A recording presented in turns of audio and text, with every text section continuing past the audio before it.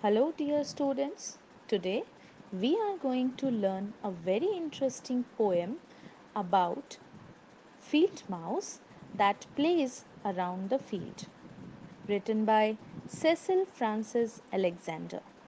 In the first stanza, the poet says that a field mouse has a soft fur and round eyes and moves through the long grass when the acorn or oak nut fruit and berry fall on the ground.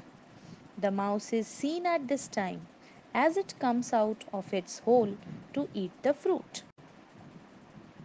In the second stanza, the poet asks the mouse what it does during winter season, hiding in its hole. The mouse is only seen during summers, peeping from the hole on the trees. The mouse comes out to feed on the fruits of the trees. In the third stanza, the poet requests the mouse not to eat the grains that farmers grow by working hard. He requests the mouse to eat only the fruits that are fallen on the ground.